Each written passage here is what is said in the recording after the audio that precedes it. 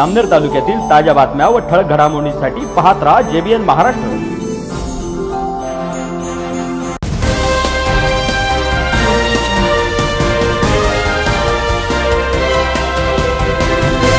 नमस्कार, मी मिनल चौधरी। पाहूया काही ठळक वृत्त। मुस्लिम समाजाचा पवित्र असा रमजान महिना सुरू आहे आणि या रमजान महिन्याचे औचित्य साधून फत्तेपूर येथील श्रीकृष्ण ट्रॅव्हल्स व रवींद्र पाटील यांच्यातर्फे रोजा इफ्तार पार्टीचे आयोजन करण्यात आले होते। फत्तेपूर येथील रवींद्र पाटील यांनी त्यांच्या वाढदिवसाच्या दिवशी कोणत्याही प्रकारचा मोठा डामडौल न करता मुस्लिम समाजाच्या इफ्तार पार्टीचे आयोजन करण्याचा निर्णय घेऊन हिंदू मुस्लिम एकता या ठिकाणी प्रामुख्याने दर्शवून देत एका आगळावेगळा आदर्श निर्माण केला आहे। या रोजा इफ्तार पार्टीला हिंदू मुस्लिम बांधव मोठ्या संख्येने उपस्थित होते।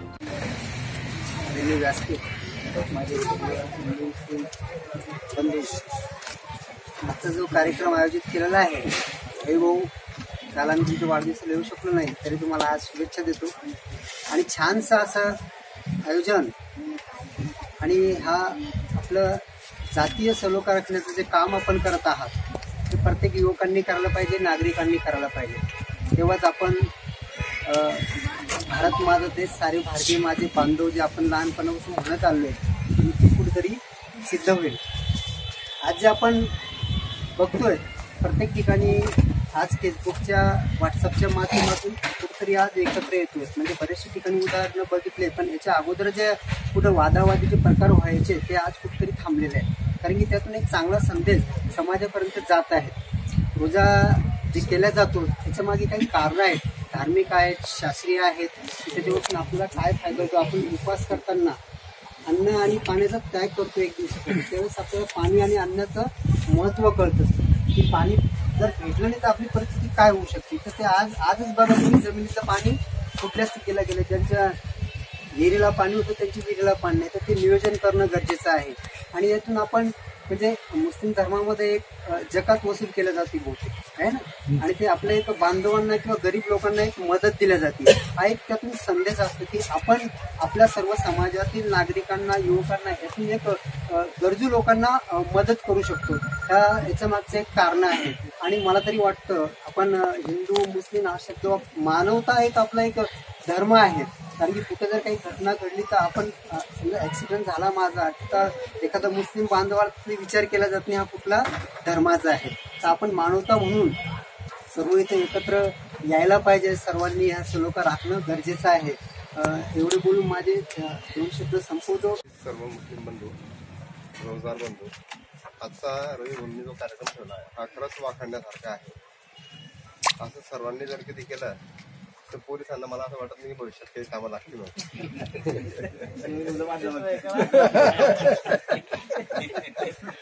असा जर की जातीय सलोखा राहिला तर भविष्यात अशी काही वाद होणार नाही, जेणेकरून कायदा सुव्यवस्थेचा प्रश्न तयार होईल।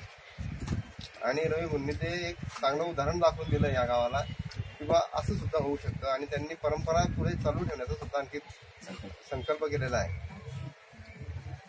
आणि असं जर राहिलं तर आज आपल्या पुण्यामध्ये काही मंडळी आहेत थोड्या कारणावरून भांडणं वगैरे करतात, त्यापैकी आता सनी भाऊ आहेत, त्या भांडणांमध्ये बऱ्यापैकी त्यांचा सहभाग असतो, बऱ्यापैकी ते चांगला आम्हाला मदत करतात। आणि बबलू शेट आहेत, त्यांचं बऱ्यापैकी आम्हाला मदत होती। तरी सुद्धा आपण इथे एकत्र आलात आणि वाढदिवसानिमित्त जे आशीर्वाद दिले याबद्दल आपलं सर्वांचं धन्यवाद। ज्यांचे रोजा आहेत त्यांना पहिल्यांदा सलाम, आणि त्याच्यानंतर दुसरा सलाम की ज्यांनी आपला वाढदिवस या पद्धतीने साजरा केला की हिंदू मुस्लिम एकता नव्हे माणुसकीचा भाईचारा हा दाखवण्याचा प्रयत्न एक सामान्य माणूस करतो। त्याच्याबद्दल या गावामध्ये एक अभिमानाची गोष्ट या ठिकाणी निर्माण होते की एक सामान्य मुलाला की ज्याची चहाची टपरी आहे, तुम्ही प्रत्येक लोक त्याचे ग्राहक नाहीये, मला माहिती आहे, मी स्टँडवर असतो, परंतु सर्वांना बोलवण्याचं त्याचं हे कौतुक केलं पाहिजे की सर्व लोक या ठिकाणी यावं आणि या इफ्तार पार्टीला उपस्थित राहावं अशी त्याची एक भावना आणि सर्वांना इफ्तार पार्टी द्यावी, एक त्याची भावना ती अतिशय वाखाणण्याजोगी या गावाच्या दृष्टीतनं आहे आणि ती खरोखर आपल्या गावाच्या भविष्याच्या दृष्टिकोनातनं अतिशय चांगली आहे. आपण वरचा माणूस म्हणजे अल्लाह परमेश्वर जे काय ख्रिश्चन जे काय ते काय असं ख्रिश्चन म्हणून पाठवत नाही, मुस्लिम म्हणून पाठवत नाही, हिंदू म्हणून पाठवत नाही.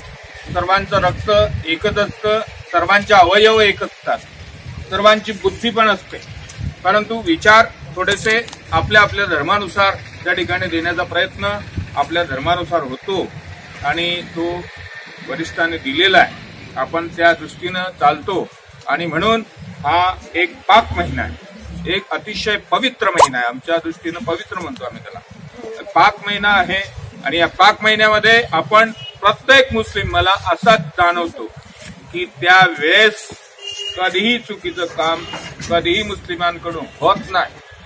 जसं आम्ही श्रावण महिना पाळतो, श्रावण महिना कमी जास्त लोक पाळतात, परंतु रमजान हा महिना सर्व मुस्लिम कंपनी पाळते आणि त्या महिन्यामध्ये कधी हाताने चूक होऊ नये ही दक्षता ती त्या ठिकाणी पाळल्या जाते आणि झालेल्या चुका या वर्षभरात त्या मान्य व्हायला हव्यात. त्याच्यासाठी रोजा पकडावा, अन्नत्याग करावा, पाणी त्याग करावा, हे त्या ठिकाणी मूलमंत्र त्या ठिकाणी दिलेला असतो. उन्हाळ्यामध्ये रोजा पकडणं आणि हे करणं साधी गंमत नाही आणि ज्यांनी केले त्यांना मी पुन्हा या ठिकाणी धन्यवाद देतो. आपल्या गावाचा सलोखा हा जातीयवादीचा नाहीच आहे आणि ज्या काही छुटपुट घटना होतात त्याला आवरण्याचे कसब आपल्या ठिकाणी आपले लोक आहेत ते करतात आणि यापुढेही ते करण्याचा प्रयत्न करतील. परंतु आपण एक मानव आहोत या दृष्टीनं आपण आपलं गाव चालवावं, माणुसकीच्या दृष्टिकोनातनं आपण या ठिकाणी बघावं असा या ठिकाणी मी इफ्तार पार्टीच्या निमित्तानं संदेश देतो. पुन्हा भेटू, तोपर्यंत पाहत रहा JBN महाराष्ट्र न्यूज. नमस्कार.